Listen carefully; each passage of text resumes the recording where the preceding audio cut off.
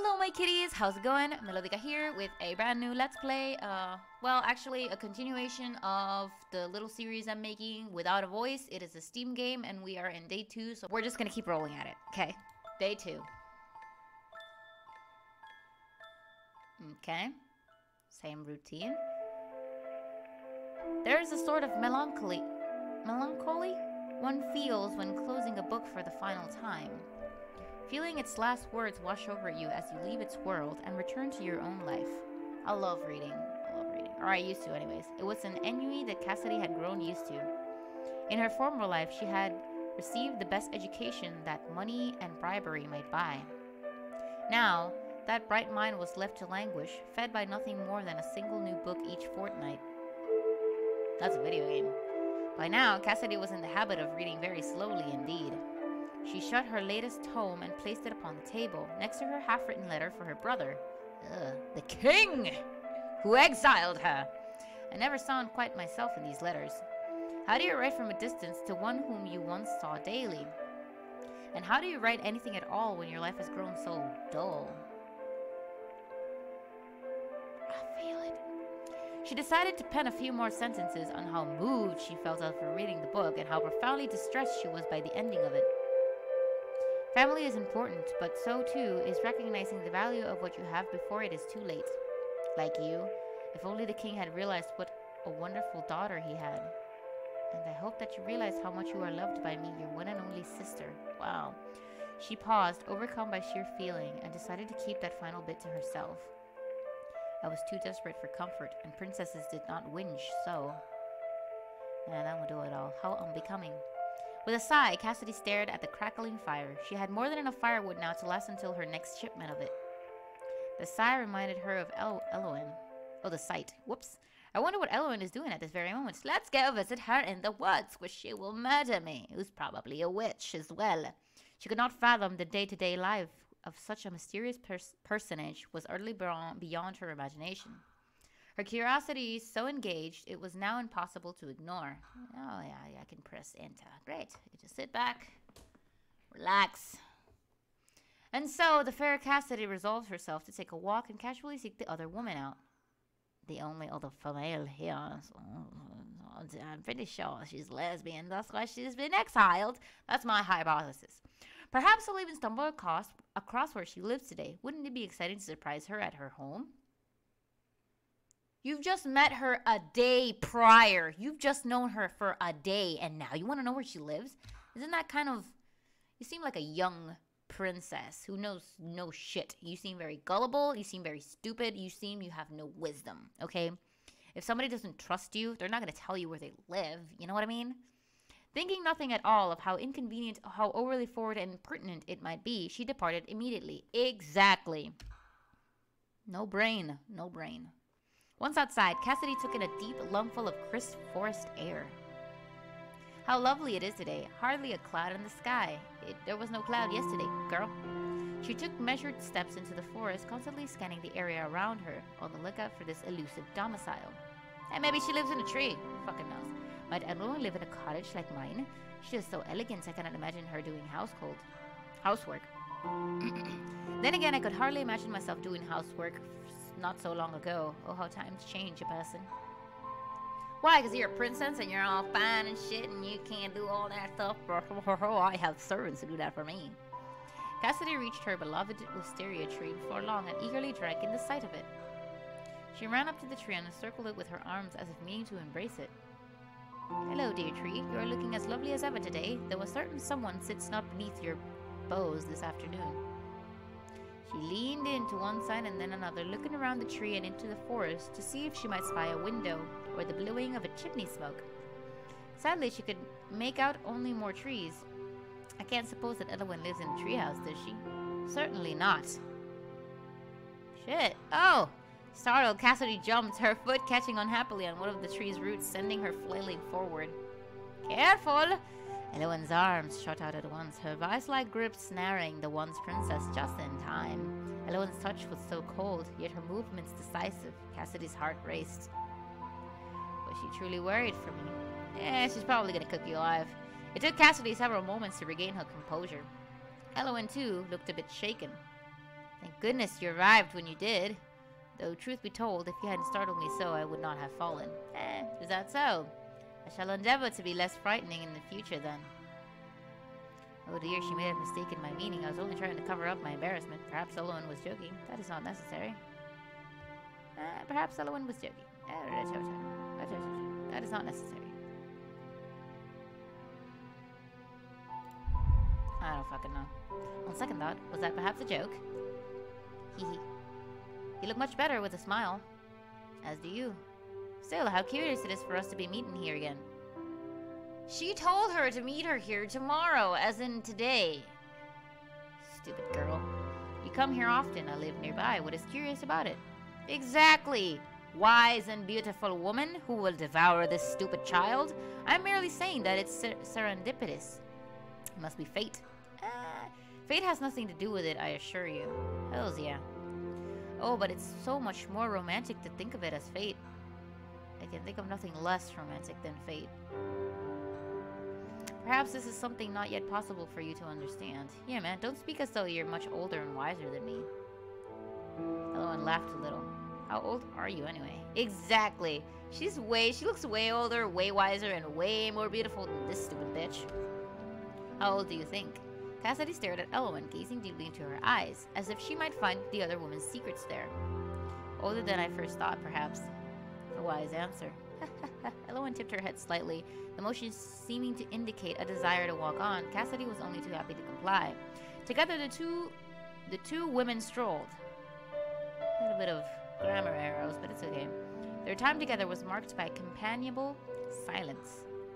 Cassidy, never before a quiet girl, was desperate to fill it, but what conversation might pique Elowen's interest was unclear.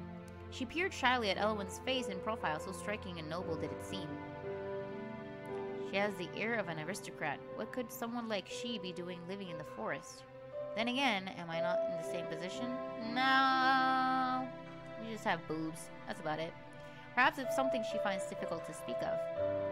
An icy gust of wind whistled through the clearing, causing Cassidy to shiver and rub her bare arms. They're not that bare. The sun will be setting soon, and it will grow colder. Perhaps you should... It was then that the question Cassidy had been ruminating on over all afternoon burst forth. Would you like to come to my cottage? Wow! Is that wise? Whatever do you mean? How can you extend such an invitation to one such as me, whom you hardly know? You're entirely too trusting. Exactly! Exactly. This woman, you guys don't know each other. You just know you guys know each other just a fucking day prior, and you're inviting her to your house, as in, I don't fucking know. Games, I guess. I'm surprised at you. Two solitary women ought to stick together out in these wilds. Besides, who else have I to invite?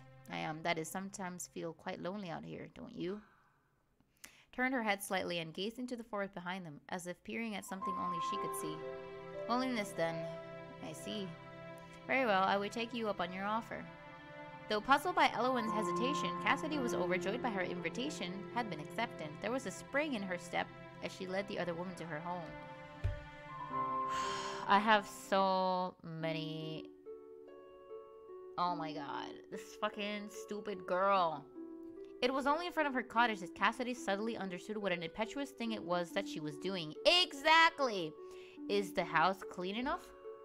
She could not seem to recall when she had last swept or aired out her bedding. Is this where you live? Yes. It's charming. Thank you. I wish I could take more credit for that. The house was here long before I arrived. Even the furniture is not truly my own. Still, it suits you. Thank you. Dumbass girl. Bolstered by Elowen's reaction, Cassidy finally gained the courage to follow through. She opened the door wide, gesturing the other woman to enter. All she knows is her name is Elowen, and that's it. She looks like a witch goddess witch. I don't fucking know. It's quite spacious. You live here alone? That's right. Now she's gonna come in the night. She's gonna fucking haunt you and scare the fuck out of you. It's not so bad. I don't have anyone to tell me what to do or where to go. I have a freedom now that I'd never known before. Perhaps, but sometimes I believe that being tied down to something is easier. If you don't realize you're being strangled, it's just a pleasant, lightheaded feeling. I don't really understand. What a dumbass girl. God damn. It's alright if you don't. Elowen walked slowly from one part of the room to the next, her fingertips ghosting over every surface. She looked to be seeking the essence of each object, taking in every minute flaw and deciphering its true nature. Cassidy wondered what Elowen might discover about her if only she allowed it, if only she dared. It was unbearably quiet. Goddamn. Just then, Elowen came across the book Cassidy had finished reading. Oh, that's a book my brother sent to me. I get so frightfully bored here that these books have become my sanctuary. I'm expecting a news shipment soon. Your brother was silent for a time, digesting that new information. Did she just bite her lip? Did she just bite her lip? I didn't see it. And then her eyes fell on the half-finished letter, haphazardly placed next to the book. Followed her gaze, her eyes wide. She leapt forward to snatch the letter away. How much had the other woman seen? She colored in mortification. Your brother is far away from here. Yes. Is it beautiful, the place where you once both lived? I have not once seen its equal. More beautiful than this cottage prison of yours? Could not hide her surprise at Elowen's poisonous choice of words, nor could she hide her sudden tears. It's not like that. I don't fucking know. Excuse me? No, it's not like that. She dried her eyes delicately but with determination. Now is not the time for tears. Things are complicated. It is not as clear-cut as you seem to believe. Undoubtedly, the affairs of men oft are. Yeah, man. However, all that I need to know is that he is there and you are here. That he is responsible for that difference can be inferred quite easily. You are a fast reader to be able to jump to such conclusions so swiftly. God damn. I am not unhappy here, Elowen. Can you say that truly, with an unclouded heart? Elowen peered into Cassidy's eyes, and their gazes held like two magnets, pulling each other in closer and closer still. Yet Cassidy could not do it. She could not look Elowen in the eye and tell an untruth. Elowen looked to the window. It has gotten dark. Oh my, how rude of me. I have not offered you tea or any refreshment. Do not trouble yourself on my account. I must away. I did not mean to impose for so long. I mean, you were just there for like, what, 5 minutes? You are hardly an imposition. You are kind and good. I would eat you alive. Cassidy's face lit up. Kind and good things do not survive long in a world such as ours. And just as quickly as it had come, the sudden rush of delight left her. Bowing her head, the other woman was out the door and gone, leaving hurt and confusion in her wake. She's just telling the truth. I mean, I like people who say the truth front and forward. When she looked out the window to glimpse the same view that Elowen had just beheld, what Cassidy saw before her was but a bleak uncertainty. Without wisdom or experience, storms shall ill-weathered be, but when you are nearby, dear one, no storms can bother me. Well, guys, I'm going to end this one here. I'm going to stop. I will continue in the next video. This seems a little bit interesting, but not much. Two different personalities here for damn sure. And I feel like our character, forgot her name. I don't fucking remember. I feel like our character is going to die. So, thank you guys so much for watching. I hope you guys are enjoying this experience with me. It's a little different from the videos I post. I usually post scary games, but hey, whatevs. I will have a link in the description for this game. I don't think I said it in the last video, but I will put a link in the description so you guys can play this game yourselves. I appreciate so much the support. Share it if you like it. Like it if you like it. And I will see you guys in my next video. Mwah. Love you all.